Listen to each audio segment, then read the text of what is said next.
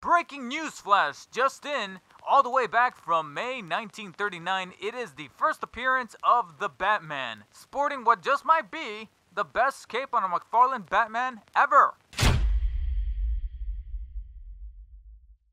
It would be almost downright criminal for McFarlane to go through the entirety of 2024 with the DC Multiverse brand and not honor the first appearance of the Batman, as he was formerly called back then, after 85 long years within the pop culture zeitgeist. And finally, here he is in the 7-inch scale DC Multiverse format.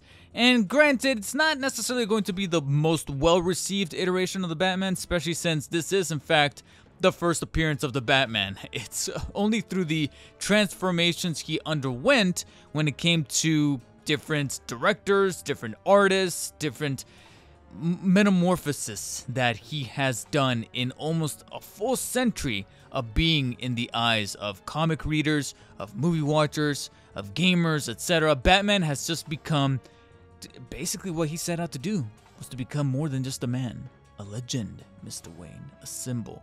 But prior to that, he was simply just something that you would pick up and read for about, what was it, like 25 cents? Probably even less than that, like 5 cents, 10 cents. In May of 1939, in which he graced the cover of Detective Comics number 27. And if you couldn't remember exactly how it looked like, it's pretty cool that even McFarlane went and took that cover and put it on the back of the DC Multiverse box that this guy comes packaged in. So I thought that was a very beautiful, nuanced, and classy touch, even though it also kind of calls attention to which one is the more accurate one, whether it be the default one that you see before you hear or the platinum that comes with the blue gloves. I don't know what it is, but you can see right here that this is, in fact, I want to get more technical, more specific, and say that this is a DC Multiverse McFarlaneized version of the first appearance Batman, because if you're looking for a true figure that is like 1-to-1 scale of the first appearance Batman from 1939, this is technically speaking not going to be it. He's going to be resembling that first appearance Batman as far as the suit is concerned, with the little aesthetics of the very small bat symbol on the chest, the overall black and gray aesthetic, the very enlarged and rather gaudy belt that he's got going on right there, which is yellow as tradition dictates, but he's got that huge saucer looking buckle there in the middle, so it's going to be very disproportionate, but in a right, a lore sort of way, a lore accurate sort of way, a time accurate sort of way. And then he's got, like I said before, those purple gloves. They look like surgical gloves that you get at the hospital. But that's exactly what Batman was sporting in some of those comic pages. Like I said, I don't know which one is specifically accurate, because some of the covers portray him with the blue gloves, and then there's some other panels that actually have him with the purple gloves that you see before you hear. Nevertheless, though, they're all really well sculpted, painted beautifully. Those gloves, regardless of how you feel about them, I'm personally, like I said, kind of indifferent to them. They kind of stand out to me, a little goofy, a little unorthodox, but at the same time, McFarlane makes it clear that they know how to do sculpting for clothing down right. And you can see the little creases and wrinkles on top of the glove that make it look pretty lifelike. So overall, the aesthetic of the suit is technically there. They really nail that. It's just that this is, like I said, a McFarlaneized version of that suit. They're not necessarily going to skinny down Batman to look 1-to-1 like he did in that comic, especially when you already have a very successful buck out there that people are going to be picking up in droves. Yes, as soon as I took him out of the box and looked at those goddamn legs, I just knew exactly who I was dealing with here. This is the Hushbuck, or at least I want to say about 66 to about 75-ish% of the Hushbuck, specifically these legs. I know those bow-leggedness anywhere in terms of how they kind of arch over to the sides and how incredibly difficult they are to manage and get them to stand upright, specifically because of the ball joints that he's got for ankles as opposed to the cylindrical, much more flush ankle pieces that McFarlane has since evolved into with recent releases. So I'm a little bummed that they still went back and just kind of, it picked and chose specific pieces of that Hushbuck for the majority of this build. And if it wasn't for the first appearance kind of checkbox that I needed to tick in order to be able to kind of now have a proper I guess you could say, bookend to my collection, being that, oh, this is the first appearance Batman, and then from there we can kind of work our way up to like add a proper 7-inch Adam West, should that ever come to pass, or something that's kind of in the middle, because I think there were a couple more appearances, especially with some of those black and white movies that they did in fact release of the Batman in theaters back in like the 1940s, 1950s, something like around there. I'm still kind of sort of waiting for McFarlane to see if he's ever going to do that, and you could almost even argue that this first appearance Batman is their way of sort of testing the waters with that. And it's just that they had to test the waters in a very murky kind of way by not necessarily delivering on a brand new buck. That's probably my biggest complaint, is that it's just a hush buck once again. And for the half of the body right here, like I said, I want to argue it's somewhere between 66 to 75% of the figure is in fact that hush buck. Even down to the abdominal area that I can definitely see, especially with the little creases. Like I said before, even though they're good at nailing those creases, they kind of become a little bit of a detriment here because it makes it easy to point out that that's in fact the hush abdomen piece right around right there, especially with the way that the creases are kind of folding right there on the oblique and ab area. And then as you take a look at some of those arms, I recognize, like I said, the little creases and the musculature that's happening alongside the shoulder and bicep area. And yeah, these are sure enough the Hush's arms. So it's only really when we get to the chest area that they decided to sculpt it in a very different kind of way, where I'm like, that kind of looks like the Hush torso, Hush chest piece, but kind of not. I'm honestly not 100% certain. So I'm a little out of the loop there, but I'm pretty, like, I want to say 90 to 95% confident that the remainder of the limbs, torso, and crotch area are definitively lifted from Hush. So that's a bit of a bummer, but at least the chest area is different enough, specifically with the way that it kind of cuffs the shoulders into place, that it makes it stand out a little bit and kind of gives the suit that somewhat skimpier look that he had back in 1939 in those comics. However, you'd be pleased to know that the Hush Buck wasn't necessarily the first thing. It was one of the first things, but not definitively the first thing that I noted pulling him out of the package that actually kind of took my breath away, but thankfully in a positive light. And that is going to be the cape. To commemorate the first appearance of Batman, McFarlane actually went out of their way to sport not only a nylon cloth kind of cape as opposed to the usual very stagnant and pre-sculpted, so to speak, molded and rubberized cape. No, instead you're dealing with, like I said, this nylon fabric, so it's not necessarily cloth 100%, and that really does fall on preference as to whether or not you prefer the cloth ones versus the nylon ones. For me, I prefer the cloth. However, the only little asterisk, the caveat to kind of bypass this and make it a little bit more digestible would be in the case such as this with First Appearance Batman, where you have the nylon, it's properly trimmed, cleaned, and even has the little bit of the wingtips here towards the bottom to make it look very bat-like. But what really did it in for me, that made me go, yes, this feels legit, is on top of the fact that it feels like it's double stitched, so it's a little thicker and much more premium feeling, you also have very strong, firm wires at the end trims here on the two sides of the cape itself, so you can actually stretch it out to make it look like it's actually springing and flying and gliding in the air like so, and sculpt it to your heart's content.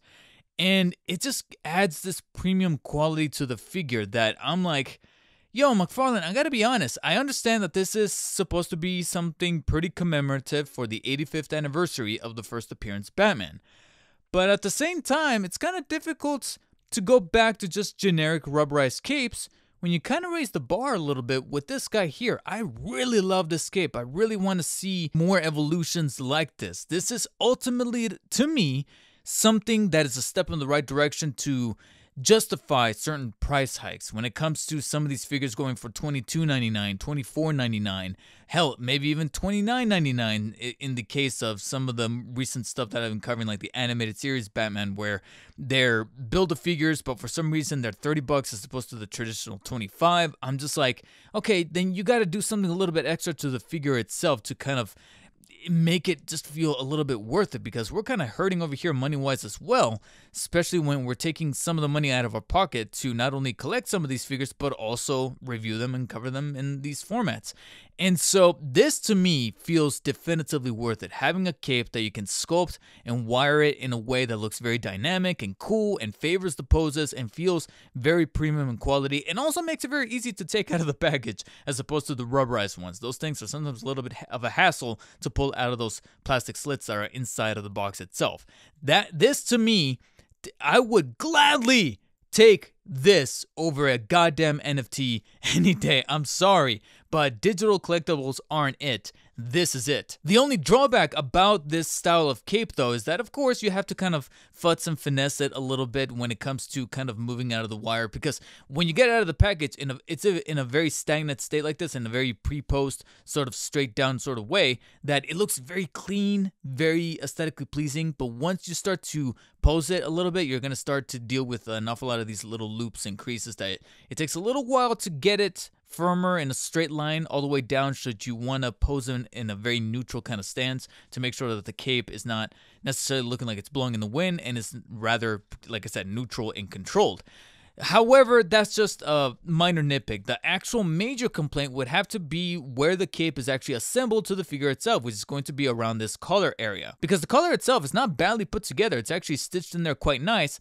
It's just that it also causes a little bit of a stagnation when it comes to the neck joint, which is probably the first casualty of the articulation itself. You see the head sculpt here, which looks like it's lifted very much like the Hushbuck. However, they managed to modify and imprint different sculptings when it comes to the mouth plate and the head itself, especially with the elongated ears, to make it look kind of different. I feel like they changed enough that this does feel like a brand new head sculpt. The only downside to it is that it doesn't necessarily have a head joint. It has more so that elongated neck joint at the bottom, so it's all one giant piece. And even though it does a number of good things to really favor, like I said, the sculpting and the actual presentation value of the sculpt to make it look faithful to the 1939 first appearance, but on top of that, it just looks like a really good head sculpt. They managed to make the very elongated, somewhat dopey ear looking Batman look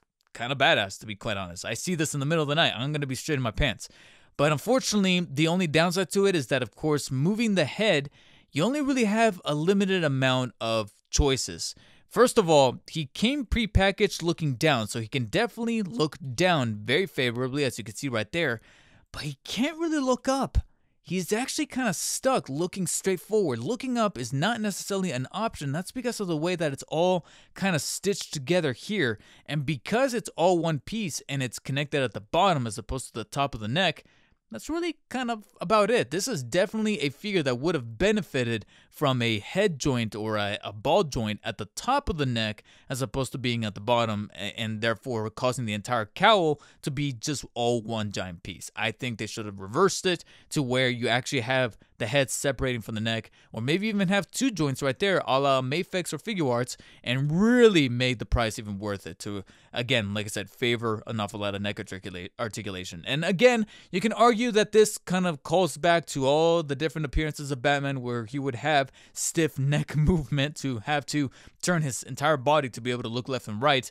But it's still an action figure. I feel like this you could have taken the liberty on. And as such, because of the way that the cape is kind of sculpted in there, turning the head left and right, you can definitively even hear a little bit of the squeaking because it's actually pretty firm and strong to the point where I'm kind of scared that I even want to test rotating it 360 degrees. You can see right there, I'm struggling to even turn it left and right. And you can technically tilt side to side, but only by about that much. So it's not necessarily the most fondest head joint that I've ever had to deal with. And that's a bit of a bummer because I know that maybe if they didn't press down the cape, the nylon cape, complete with the whole wire inside of that collar piece, maybe we would have been able to bypass that. But I guess that's just a trade-off we're going to have to take because of the premium assertiveness, so to speak, of the cape itself, or the implementations they had to make to really commemorate this guy in the 7-inch scale format. Once you get to the shoulders, however, because of the way that this chest piece has now been modified to kind of allow extra room, wiggle room, so to speak, for the shoulders, you're definitively able to rotate the arms 360 degrees vertically as well as extend them pretty generously. You even have a little bit of butterfly shoulder shrugging movement happening a little bit right there via the little washer piece that is kind of covering it up. Biceps are able to fully rotate 360 degrees, though because of the paint, it's actually just a little bit on the stiff side, so do be careful with yours. 2 joints at the elbows that are fully able to bend all the way up, and then even though it is the hush buck and it's sporting ball joints for both the ankles and the wrists, they are still able to rotate all the way around 360, as well as being able to bend inwards and outwards on not just the wrist, but I guess I'll go ahead and skip ahead to the ankles. Even though they're ball joints, you can technically pivot the foot downwards and upwards like so, and technically rotate, but they are a little bit on the stiff side for mine, so do be careful there, and they can technically incline inwards and outwards, and the toesies could still be found there, so fully able to bend all the way up. And I guess on that note, it's pretty obvious to see that the remainder of the articulation, since it is the hush buck, it's gonna pretty much play out the way that you'd expect from those other figures. The mid-torso cut technically can rotate all the way around 360 degrees, as well as being able to slightly crunch inwards because of the way that this abdominal piece is sculpted. It's gonna come into conflict with that cut right above it, but it can definitely extend towards the back very generously, as well as side to side, in the obliques. And then the waist is a little bit tight because of how enlarged I had to make that belt, but technically speaking, you could still rotate the waist all the way, I want to say around, but I'm starting to hear a little bit of squeaking, so I'm not going to test it too much. I'm a little scared, especially with how high in demand this guy is currently, so I don't want to really press my luck, but technically you can still rotate left and right, as well as being able to crunch a little forward and backward, just a little extra to kind of favor the overall torso articulation, as you can kind of see before you right there. Then the top leg joints can definitely move forwards, though the diaper piece is a little stiffer than before because of how rubberized it is, but technically you can still move the leg forwards and back about that far, right about right there, and then almost full extension towards the sides at the 180 degree angle right about right there. And 2 joints at the knees can fully bend all the way up, as you see before you're there. So as you can see, the articulation inherently is not bad. It's just that the 2 things to me that kind of I can't stop thinking about is the stagnation of the head because of the way that that collar piece is assembled, and how limiting it is to see that the only real way to get him to look up is to really extend. Thank God for the proper extension of the torso, because that's the only real way to get him to even look up, because the neck is definitively not going to be that solution. And then on top of that, knowing that so many of the joints move very favorably, don't feel all that stiff, don't feel like they're gonna break or anything like that, great articulation, but it's found on a buck that has the bow-leggedness, as I've kind of foreshadowed before, and therefore even with the articulation being the way that it is, it's very difficult to get him to stand properly. So that's something that really still kind of brings back the point across that they really could have expanded on a different buck, as opposed to just using one that is, I've already seen like, what, 5 or 6 times? I made a whole ranking video of the hush bucks, and I'm arguing with myself in my head, should this be considered in the running for potentially creating a new ranking video and tossing in first appearance Batman there, since they're utilizing the majority of those pieces? You guys let me know. Now, it stands to reason that he's not going to be coming with so many accessories, not a whole assortment of gadgets or doodads, let alone batarangs, because this is still first appearance Batman. They weren't really, Bob Kane and Bill Finger weren't really thinking that far ahead. So McFarlane decided to somewhat kind of acquiesce and throw in simply just some extra hand accessories. You're going to, of course, come with the default fisted hands on his person, but on the side, you're going to have these like semi-clenched hands, kind of like action hands, with 2 of the fingers, 2 of the index and middle fingers kind of extended, and the other one's kind of crunched in. And then these really open, kind of gelled together hands, very swollen up hands, but of course these are meant to then be put on him whenever he's kind of in this like flying or gliding or kind of extended cape pose that I'm very much looking forward to put him in. But McFarlane even threw in another little obscure accessory that even I'm a little bewildered by, which is going to be this wrench that's decked out in this blue paint, and it's rather unorthodox. I gotta be honest, I didn't really read the comics that far back into 1939, but I believe that there's an issue where his only weapon of choice was to bludgeon the shit out of his enemies with a blue wrench. So I guess McFarlane decided to kind of go back to that deep cut and throw that accessory in. So he does come with that. The only downside though is that as well painted and sculpted as this is, I really would have appreciated a little bit of extra detail on it. Just a little bit of a nitpick, but to me, that's just a nitpick. The only major problem with this is that it's very difficult to get him to hold him in this semi-clenched hand, because as you could see, this pair of specific hands, they're not really molded in a way to hold a cylindrical grip to an accessory such as this. So I'm like, okay, is it supposed to go between these fingers, or is it supposed to go between the bottom two fingers and kind of press it in there as best as possible? But then it looks like he's holding it in a very awkward sort of way. To me, I gotta be honest, it just doesn't really make an awful lot of sense. I don't know. I'm very seldom gonna be posing him with the wrench as a whole, and part of me kind of wishes that maybe they would have sculpted some kind of hook or loop into his belt to then put it on his person and make it look like he's equipped with the wrench itself. So that would have been a nice little touch, but as it is, I guess it's a little bewildering for him to come with the wrench. I would have probably just taken the hand accessories and just called it a day there. Especially since this is definitively one of the McFarlane Batmans of all time. But definitively the Batman that started it all. And if it wasn't for this first appearance Batman, we wouldn't have all of our beloved takes of the Caped Crusader, the Dark Knight himself, to this day. Whether it be Batfleck, Christian Bale, Robert Pattinson, the animated series, the Arkhamverse from Rocksteady, all of these different iterations of Bruce Wayne / Batman that have become pillars of what we know and love about comic books, what we know and love about movies, the mythos, the legends, the iconography of Batman. None of it would exist. Now, does that inherently mean that you should go out and pick this up? Otherwise, you're not a true Batman fan. You're not a true McFarlane collector.